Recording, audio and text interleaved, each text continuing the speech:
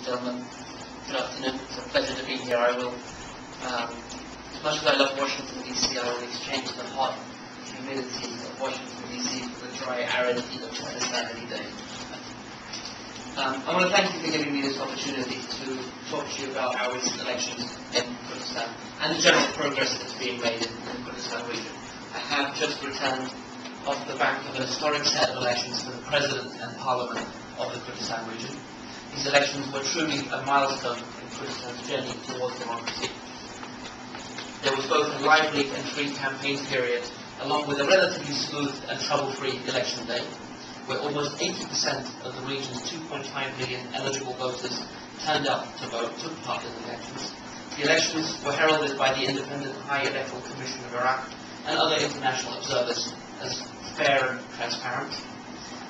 These elections are also a significant landmark in our region's history, as several entirely different slates of candidates divided up the vote in a meaningful way in accordance with the wishes of the people that turned out to vote in these elections. 30% of the members of the new parliament will be women.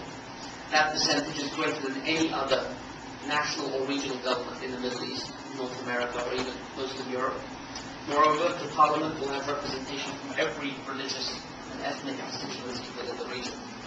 So the real winner in these elections was the Kurdistan region itself, and not any particular state or candidate. The American President John Adams once wrote that legislatures should be an exact portrait in miniature of the people at large, and it should think, feel, reason, and act like them. That is what our parliament is trying to aspire to. We were challenged by some to hold the gold standard in elections. We accepted that challenge and we delivered. We have achieved much in our experiment in self-governance, and of course there is much more to achieve, and we intend to achieve it. All of those who observed, monitored, and worked the elections praised the way that it was run. They praised the enthusiasm and the excitement of the voters, the transparency of the process.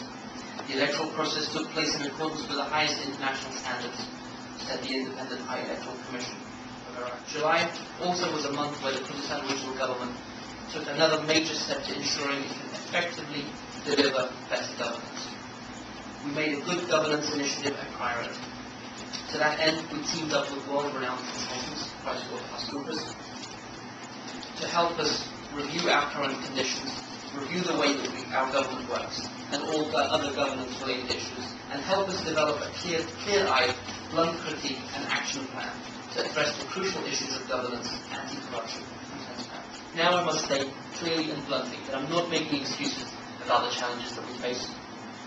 I'm not justifying or rationalizing our less than perfect system, nor am I pretending that problems do not exist. I know we have on occasion stumbled, we've made mistakes, and misread circumstances. And I'm sure we're expected and will likely make mistakes in the future. But these perplexing desires by many to highlight the negative makes us wonder sometimes what people want from us.